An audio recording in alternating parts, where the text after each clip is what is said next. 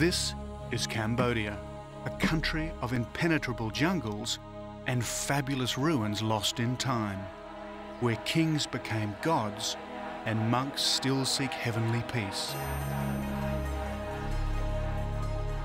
And now this mysterious land has begun to open up, to reveal the dark beauty that has lured adventurers here for centuries. My journey will take me deep into its exotic heart, where landmines still kill and the soldiers of the Khmer Rouge still patrol the remote jungles, as I try to discover how such a peaceful country could become the killing fields.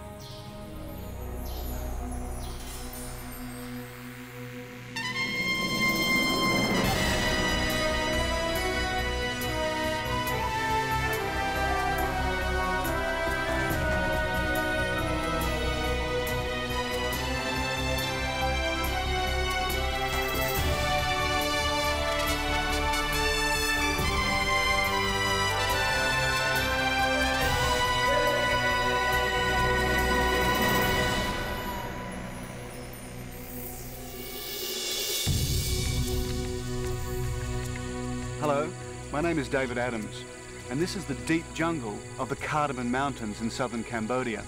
Now, for more than 30 years, this wilderness has been cut off from the outside world, and for much of that time, it's been a Khmer Rouge stronghold.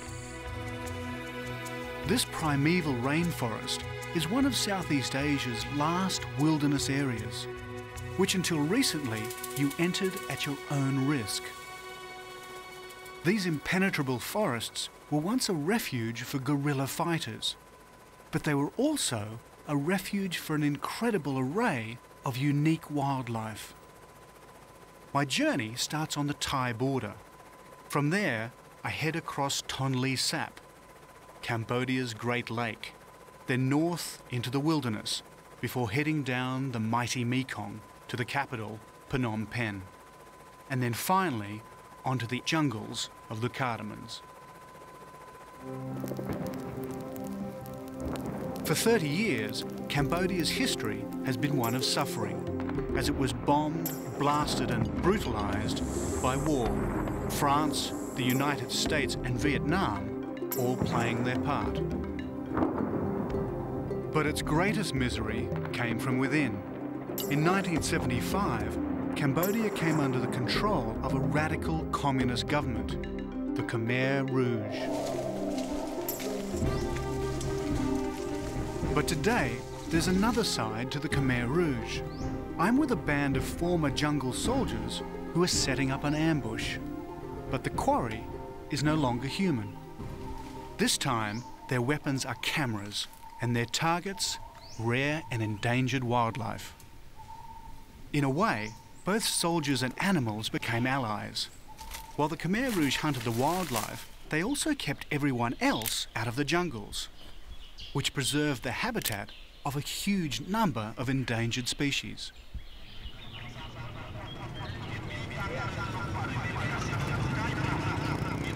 This dusty and polluted town on the Thai-Cambodia border is called Pol Pot. Only a few months ago, it harboured one of the most notorious rare animal markets in Asia. To enter this illicit world, I need people who have access, experienced guides who know their way around the jungles and the former domain of the Khmer Rouge.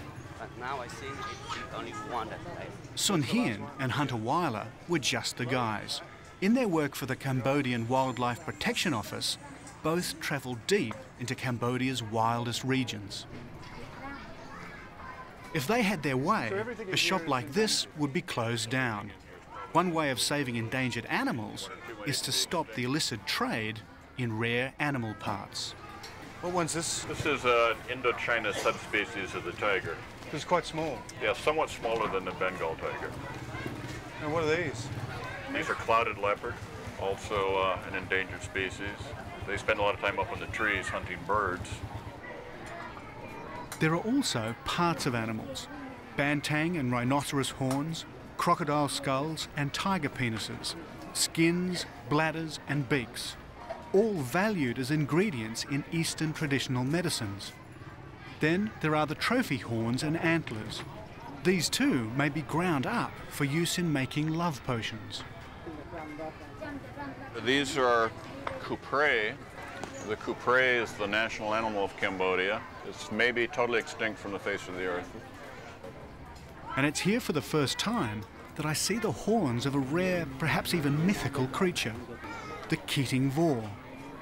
It's said to be a shy animal that eats snakes, and its horn is supposed to be an antidote for snake bite. It's also sometimes known as the Cambodian unicorn, despite having two horns. Has he ever seen one of these? You mean the live animal? A live animal? Never seen a live animal. Mythology tells us that the unicorn came from the east. Like the Keating Vor, its horn was supposed to be a cure for poison. And with such a demand for traditional medicine, it's no surprise to learn that counterfeiters have moved in. And are these real ones? Oh, about 90% of people say it's Keating Vor. What do you think, Hunter? Well, I don't know. I'm skeptical about this one. Of all the Keating Vor horns that scientists have examined, most of them turn out to be fakes. There is a very large counterfeit market because of the scarcity of the animal and its high monetary value. So what price would he sell these for? The most expensive horn that he sells is like $200 per horn. Per horn? So, yeah. $200 for this? Yes. For a subsistence farmer, that's more than a year's wages. I can't help wondering if there's a mythical scam happening here. Yeah, I have a friend here, and he's trying to draw a Keating Vor. In an effort to convince me, Sun Hien takes me to meet an artist friend who can give me some idea of what this Cambodian unicorn looks like. On the wall, I see a poster of rare and endangered animals. Amongst them, a Keating Vor. Let's just call it a two-horned unicorn so we know where we are. This is one of his references. The other is a set of horns, but knowing how many fake horns there are, maybe he also needs a little imagination.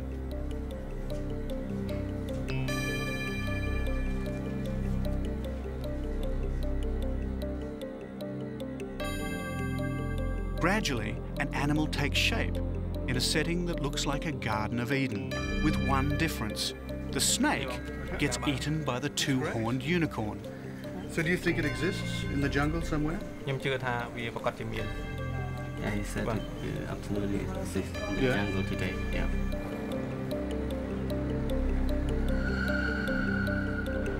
Both Sun Hien and Hunter are driven by a passion to protect endangered animals. For me, the chance of photographing a mythical creature, however remote, is reason enough to join their expedition. I mean, it's almost a legend about this animal. A unicorn is a mythical beast with a very strange and distinct horn that lives in the hearts and minds of some ancient peoples. It's maybe like Cambodia's unicorn, only in this case, this unicorn may actually exist. I think so. But they've never brought any body or skins or anything like that. So it's very hard to believe in some ways. Yeah, but we didn't know. We're not sure about that yet. Because the animal... One thing we do know, though, our next stop was once the greatest city on the planet, an earthly paradise that lay lost in the jungle for 500 years.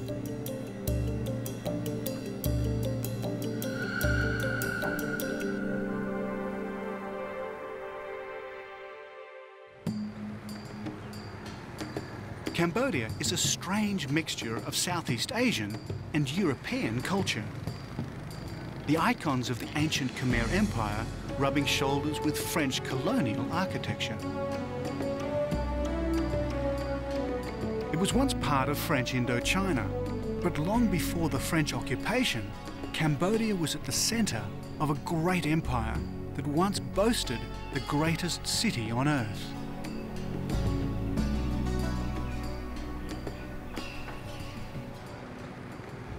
We're in the town of Battambang to pick up a boat to take us to the ruined city of Angkor.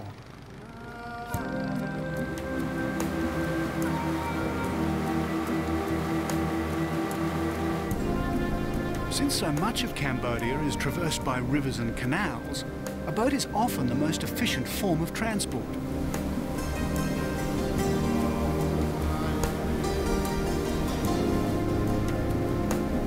It's here you see another side to Cambodia, mile after mile of river communities. All along the banks are houseboats and floating villages, mostly subsistence fishermen.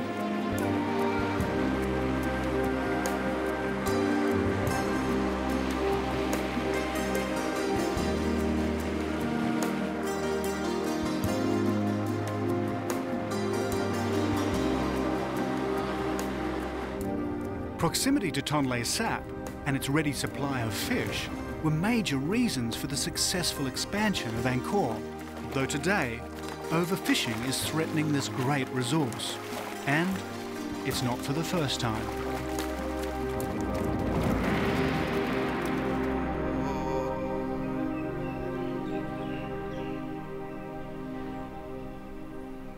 When these amazing ruins were first rescued from the jungle, the world marvelled at the lost capital of an ancient empire. From here, between the 9th and the 13th centuries, the Khmer emperors ruled virtually all of Southeast Asia. This is what the tourists see, the great Angkor Wat temple. What's not so well known is that Angkor City sprawled over 1,000 square kilometres, or 600 square miles. In its day, it was the largest city on Earth. It's actually like a great low-density industrial city, sort of Los Angeles. What sort of population are we talking about? The general estimates are somewhere on the order of 1 million within this 1,000 square K. Meet Professor Roland Fletcher, an Australian archaeologist who has spent years studying large cities of the ancient world. And how does that compare to, say, Paris or London at the same time?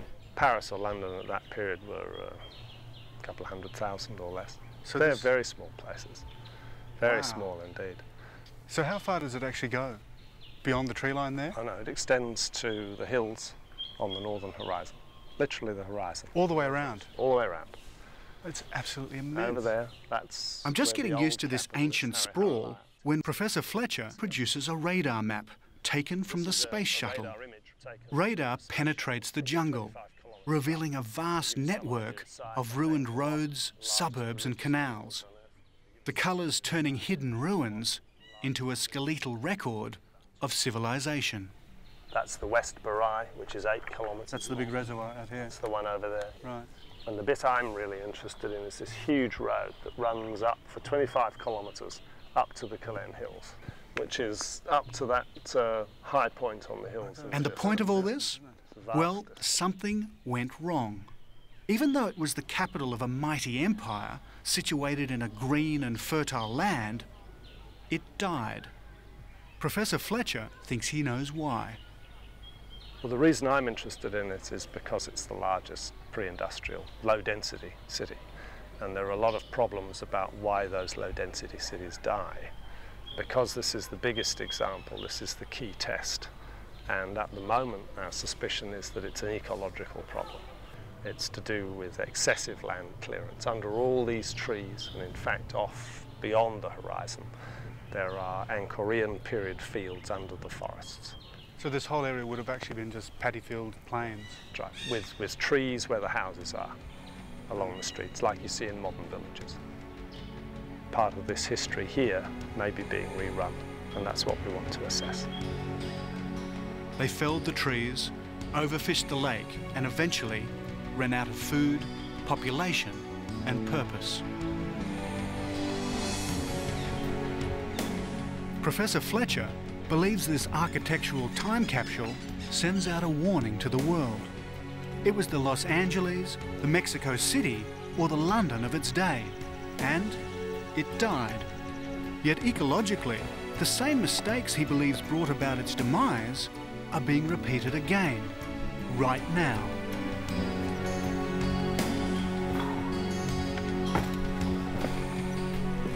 The question is, if it happened once, could it happen again?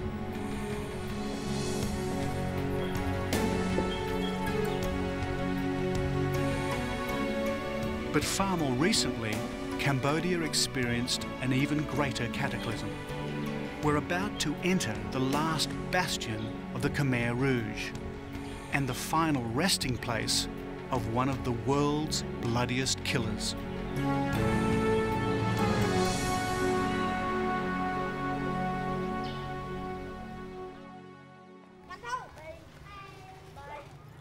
In 1928, a boy was born to a peasant family in Cambodia. For 6 years, he lived and studied peacefully in a Buddhist monastery, 2 of them as a monk. Later, he went to study in Paris. His name was Solat Sa, but he was better known to the world as Pol Pot, and he became a killer.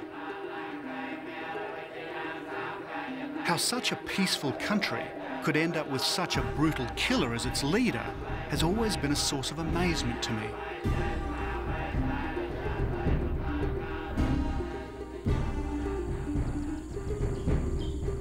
We're in the far north of Cambodia, heading for the tiny township of An Long Vang on our way to the Mekong River. Few people on earth have unleashed such chaos as Pol Pot.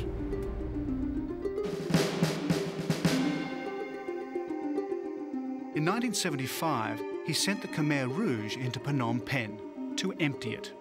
It was part of an experiment to set up an ideal peasant state. They marched the population into the fields to work and cut Cambodia off from the world. They began again with year 0.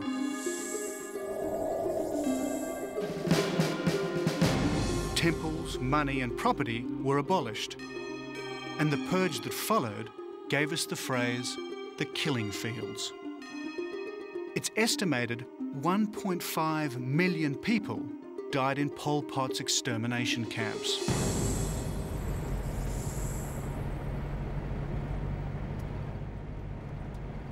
As we get closer, I feel a sense of apprehension. Already there are signs of war. A lot of people died on this road. Basically, everyone who lives here is an ex-Khmer Rouge soldier or a member of their families. And this area was the last stronghold of the Khmer Rouge movement. This is where Pol Pot had his headquarters, and this was the last Khmer Rouge bastion to fall in all of Cambodia. Are we going to get through okay, or is it difficulties with the government troops? I think now it's okay. We just talk with the soldier here. Bóng khiêm mau ngày muôn mặt đón nó bóng. Khiêm mau ngày muôn mặt đón nó. Cầm để tham ở trong thọt mà. At a checkpoint, we offer a small gift. It's not a bribe, it's a courtesy, and it can mean a lot to a man who only earns $20 a month.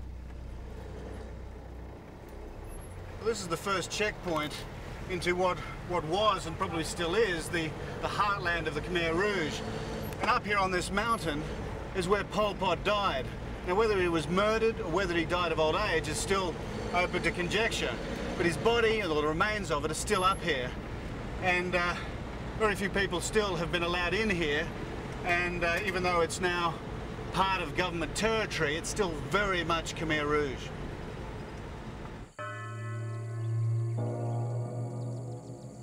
The echoes of war are everywhere. Derelict and rusting tanks are reminders of the Khmer Rouge's last stand.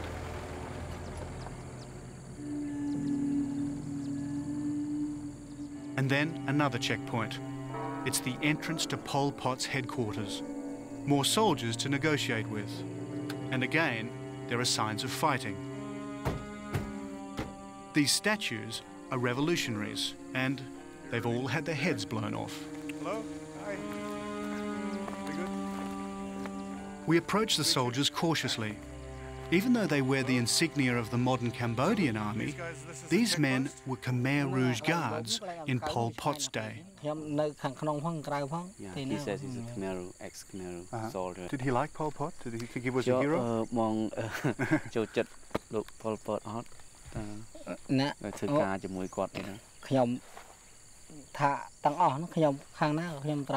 He said anybody is like.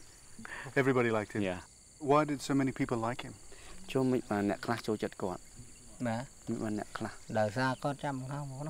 He said it's forcing. They forced? Yeah. They forced him to like him? Yeah. So most people didn't want to like him? Yeah. Ah. It's all a little unclear what he believed or believes. The days of the Khmer Rouge are not long gone. Just in case there's trouble ahead, Sun Hien arranges for one of the soldiers to come with us to ease our passage. The road gets worse. So after the deaths of 1.5 million people, how could someone still like Pol Pot? You think a lot of people actually liked Pol Pot because he was such a fierce That's what I heard dictator? from. Yeah, that's what I heard from other people individually. You know, they still respect Pol Pot. Despite him killing all those people, and they're even some of their own relatives, they still respect him. That's incredible.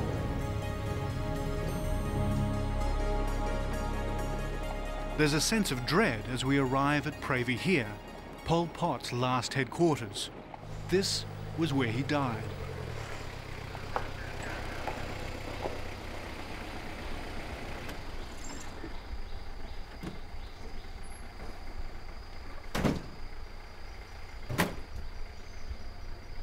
Hello. The greeting, though, is friendly. This is a real government soldier, not a former Khmer Rouge. Border sensitivities have changed, and today it's the government in charge. I understand that Pol Pot's last days were spent here and that he died here and his body was burnt. Is that correct? He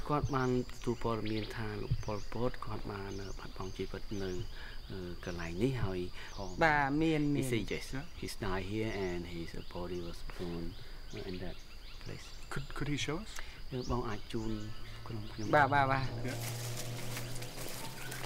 There's not much left of it, is there?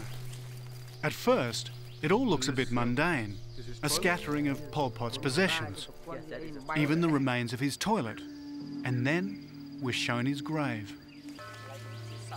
That is the place that they burned Pol Pot's body after he died.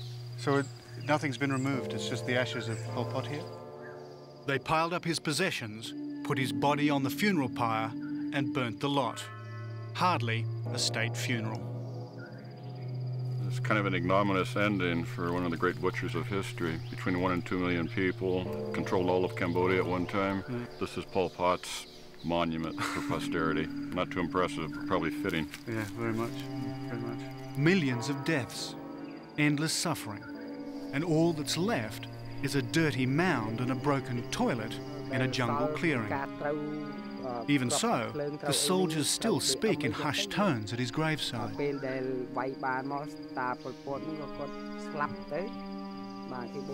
The memory of Pol Pot and the killing fields still has a profound effect on the Cambodian people. As they pick over what remains of his funeral pyre, I notice incense sticks, Buddhist offerings on the grave of a communist who despised religion.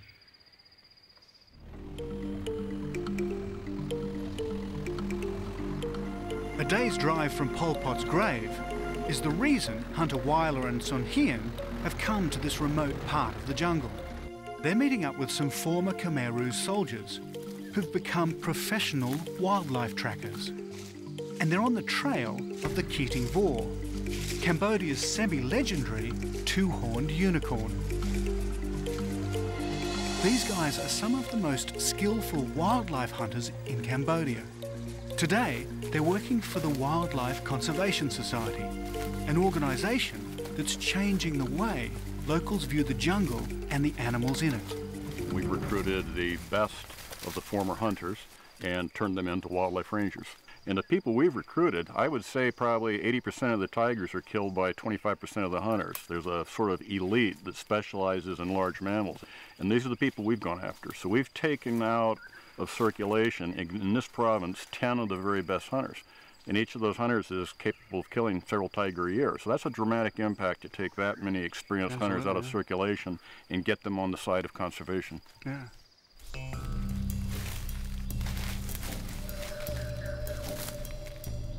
So here, the stories come together. Khmer Rouge and endangered wildlife. and together the possibility of a bright future for this beleaguered land. So have they had much luck recently? For their efforts, the cameras are beginning to reveal what lies beneath the canopy. And from this province we have tiger, gaur and banteng, 2 endangered wild cattle, sambar deer, barking deer, and giant ibis bird. And any sign of Keating Vor? Not yet. We're hoping. Yeah.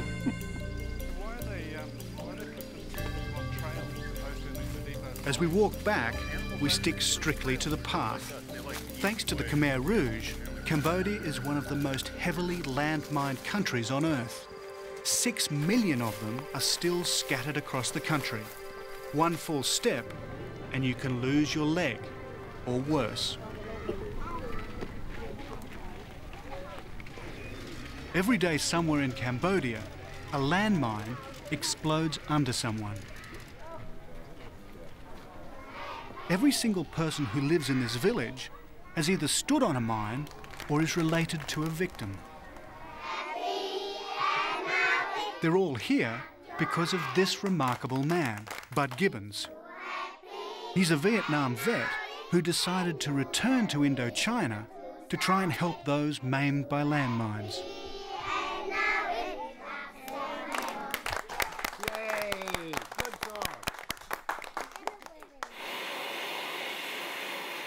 He couldn't do much about the landmines, but he could try and help the victims put their lives back together afterwards. So he started a factory to make low-cost artificial limbs. It's time to pay back, you know, it's time to pay back for what I did and what we were part of in the past, and also to share some of the incredible wealth and the incredible knowledge that we as Americans have. Everyone working here is missing a limb or has been severely maimed.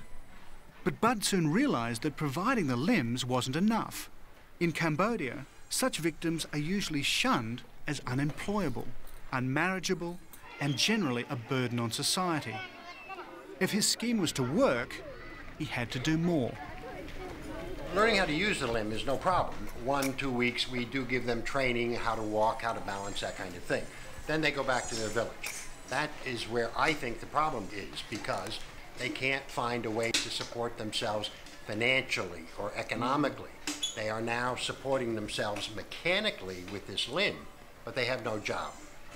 So they need to have some way to get money.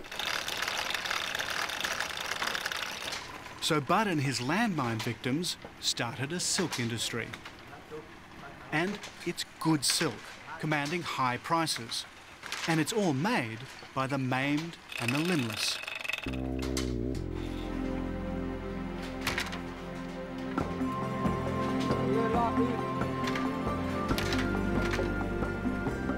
They grow their own mulberries to feed to their own silkworms. Then they spin it, dye it, weave it, and market it to the world on the internet. What it's done is give them back their self-respect. With the money they earned, they bought land and they've built homes. Many have married and now educate their children in the school they built themselves. And now they even pass on their skills to those that have limbs. And much of it is due to the drive and enterprise of a former GI.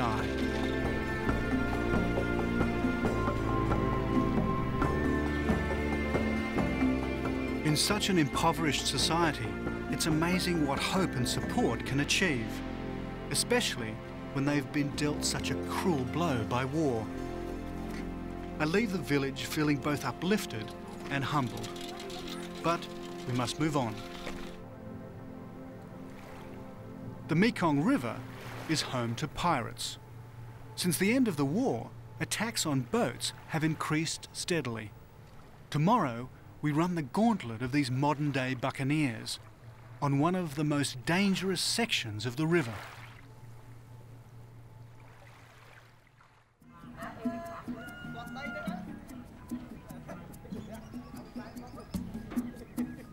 The Mekong is 2,700 miles long.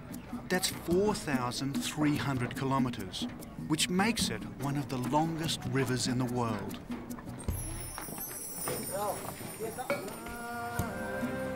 From here, it's a 200-mile journey to Phnom Penh, a journey the government advises all Westerners against because of banditry and piracy.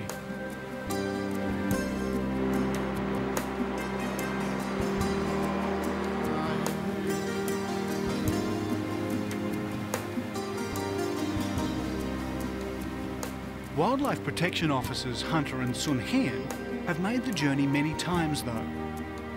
The jungles that line the banks are a rich source of wildlife for the poachers that they're trying to wipe out.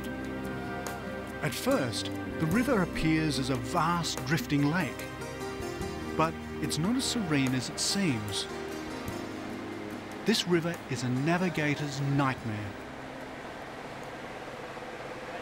The crew place a bowl of fruit on the bow, an offering to the river spirits to ensure that the passage goes well.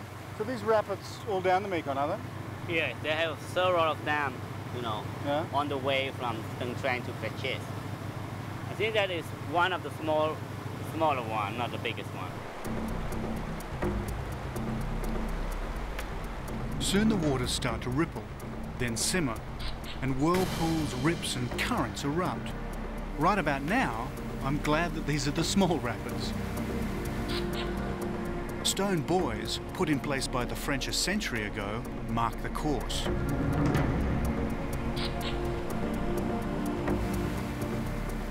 The helmsman must apply just the right amount of power on the rudder, or the boat will be ripped apart by the rocks below. For a moment, even the captain casts a concerned eye, but just for a moment. He has total faith in his helmsman, his son, and I guess so should I.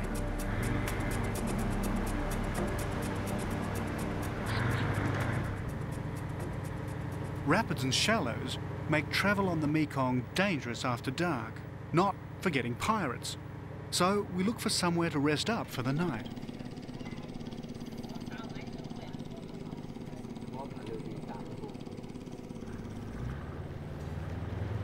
Sailing on this river is very much a family affair. Living aboard is the captain's wife, his mother-in-law, his sons, their wives, and a new member of the crew, his grandson. No doubt he too will one day captain on the Mekong. Ah, thank you. Thank you, force fed. This is delicious. Sort of a peanut, peanut and meat and totally. And this is like a sweet rice. They just bundle it up together with banana leaves.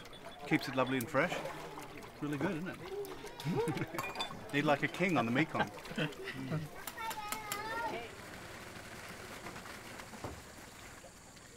Mekong river water isn't quite the purest on earth, but after a hot day, it's got to be the most refreshing.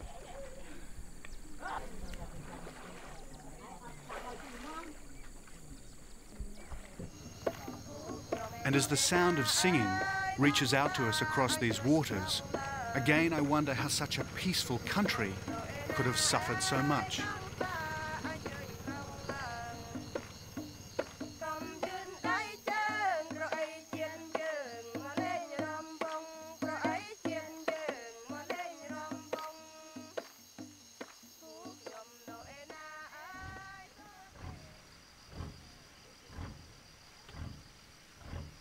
As day breaks, fishermen are returning from a night's work, and the river glows rich and golden as we slip our moorings and prepare to continue our voyage. And for me, no chance of a sleep-in. The revving engine soon sees to that.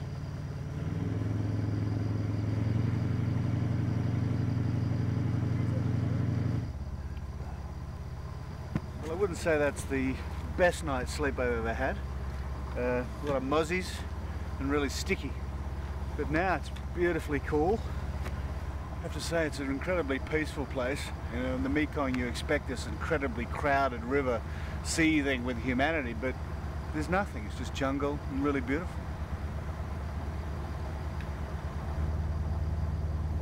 However, this wilderness has remained not because of a desire for preservation. It's remained simply because civil unrest meant that no one could safely live here. a no man's land of opportunity for pirates, bandits and renegade units of the Khmer Rouge.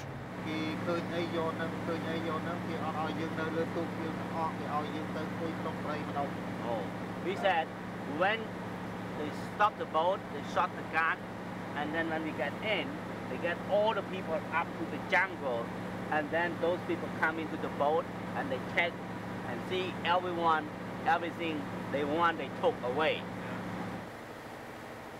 He tells me that a few shots over the bow from the jungle would announce the attackers.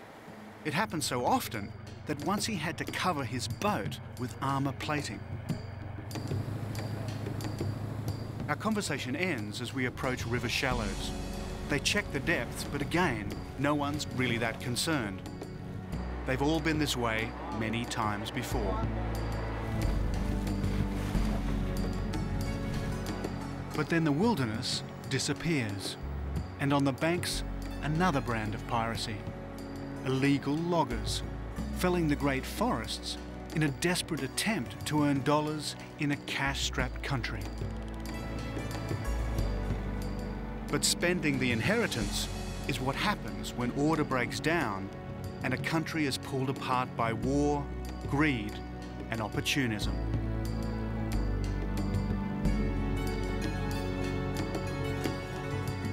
And when war came to Phnom Penh, it wasn't just a city devastated by bombs. It was an empty city, cleared by the Khmer Rouge, who'd forced everyone out at gunpoint. So it's with some relief that I find a vibrant, busy city. And it's here that I meet Chiet, one of Cambodia's leading journalists. And I couldn't have hoped for a better guide. The lovely thing about Phnom Penh is that it's a really small town. Despite a bit of traffic, you can get around easily by motorbike. There's cafes everywhere, and then there's wonderful architecture left by the French. It's a really lovely city. So is that the palace? Yes, it is. Even this most Cambodian of structures was built by the French.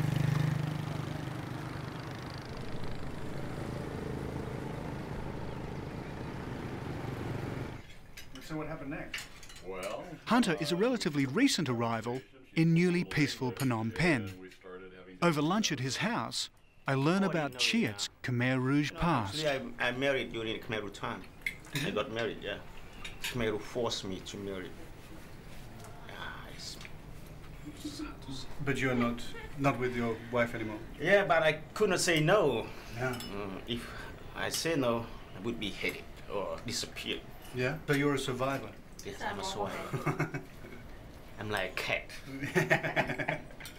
And people did disappear, millions of them. To bring me face to face with the demons of Cambodia's past, Chiet takes me to Tol Sleng, now known as the Museum of Genocide.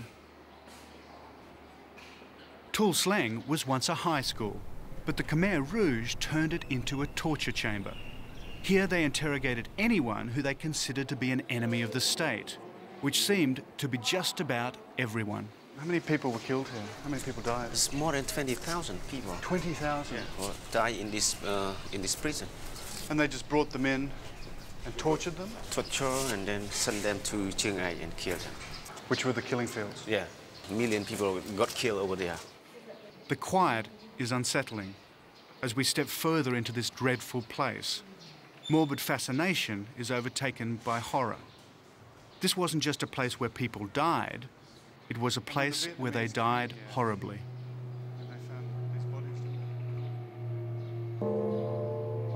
What a horrible place. Yeah, horrible. Was it a map of Cambodia? This is a map of Cambodia. Pretty macabre, isn't it? Yes, it is. They were intellectual and farmer. And they made a map of them. Yeah. My God.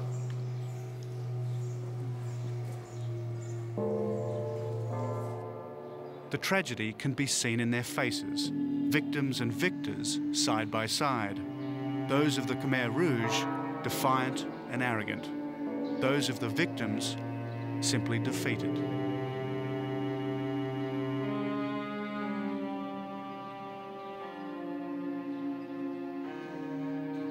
It's impossible not to be moved by the unspeakable suffering and brutality that took place here.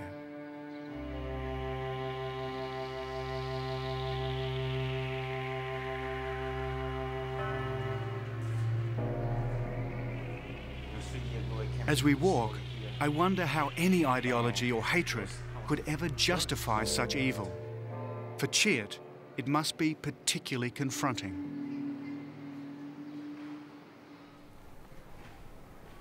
You know, I feel sad and remind in the past day when I see this picture.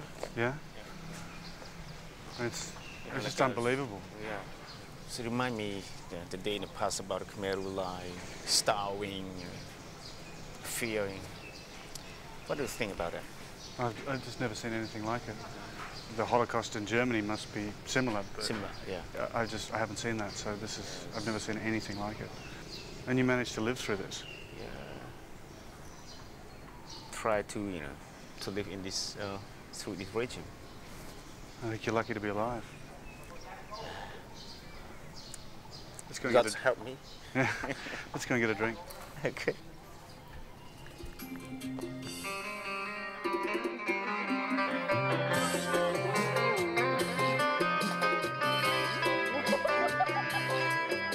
In spite of all they've been through, or perhaps because of it, whenever Cambodians get a chance, they party like there's no tomorrow. And karaoke is the urban entertainment of choice. When they sing, they do so without a shred of embarrassment, which is sometimes a good thing.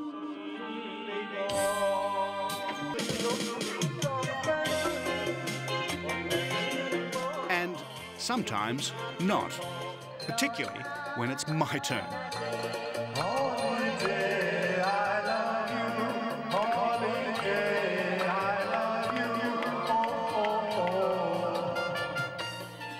It's hard to believe that not long ago the entire population of Phnom Penh was forcibly relocated, leaving the city empty. Tomorrow, I too must leave the city as I head into the last of Southeast Asia's great wilderness areas, the Cardamom Mountains.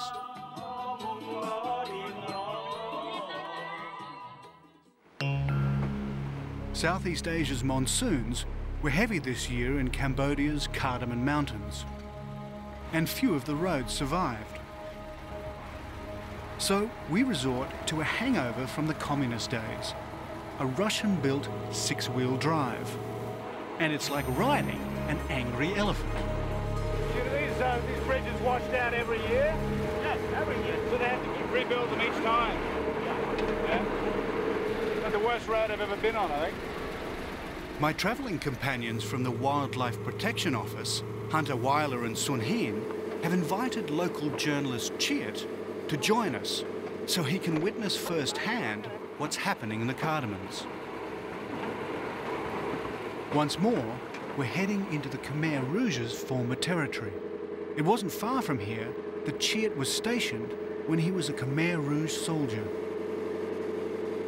Nearly everyone who lives here was once in the Khmer Rouge. This was where their rule lasted longest. It is the remotest and wildest corner of Southeast Asia.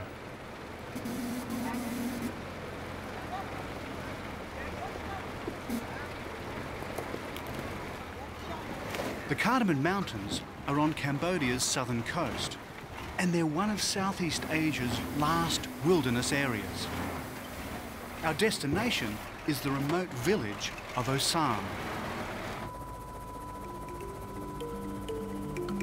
The Cardamoms are covered with thick tropical rainforest, which is full of wildlife. This is what Cambodia would have looked like before land clearance and mass exploitation of forests. Ironically, if the country had remained under the Khmer Rouge, the loggers would have been kept at bay.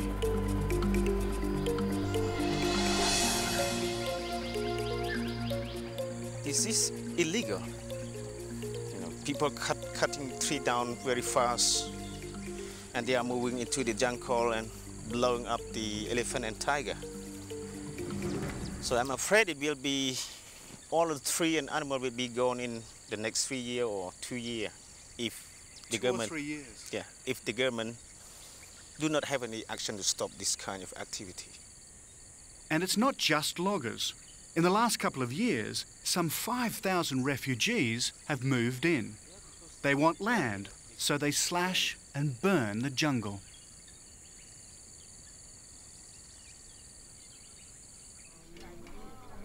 This is the village of Osam. If the Khmer Rouge had had their way, all of Cambodia would have been like Osam. To them, it was the ideal community. There was no money, no organised religion. It was free of intellectuals and decadence. To the Khmer Rouge, this was a peasant, communist utopia.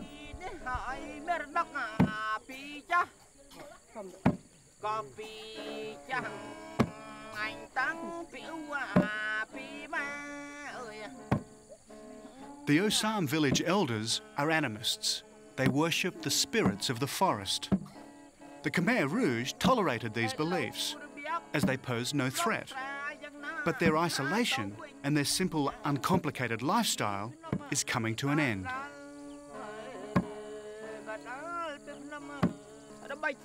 The Cardamans are about to be caught in a pincer movement. On one side, the forces of exploitation, as the loggers denude the forests. On the other side, the forces of ignorance, as the refugees slash and burn.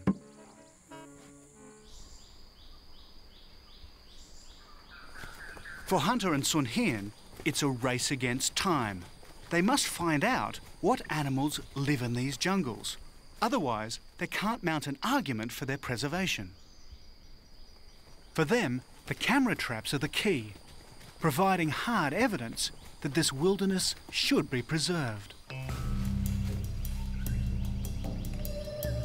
Thankfully, they're already finding a treasure trove of rare animals. Our cameras snap Southeast Asian wild cattle, samba deer, clouded leopards, and a rare Indochina tiger. But alas, no two-horned unicorn, the elusive Keating Vor. Though, if it exists anywhere, it'll be here in the Cardamom Mountains. Even skilled hunters who spend years in the forest only encounter one of these animals maybe once every 5, 7, 10 years. It's usually once or twice in a lifetime encounter from what we've been able to learn. Tussaret himself has never seen one, and he's spent over 15 years in the forest, 12 years as the Khmer Rouge guerrilla, as a hunter for the guerrilla, supplying meat.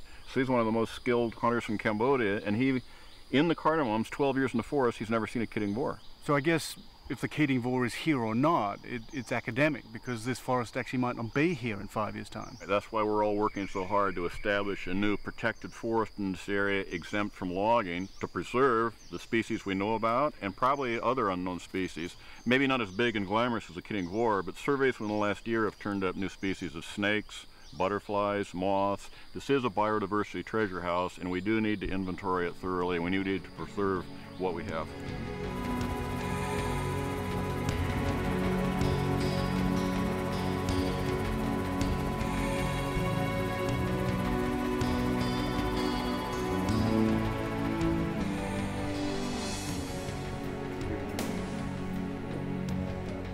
In a small shrine, I find a monk giving blessings for all who enter. And I can't help but leave a prayer of hope on the ancient altar. It's too late to stop the killing fields. And probably it's too late to save the snake-eating two-horned unicorn. But it's not too late to stop the destruction in the Cardamom Mountains. And it's not too late to prevent Cambodia's other endangered wildlife following the Keating Vor.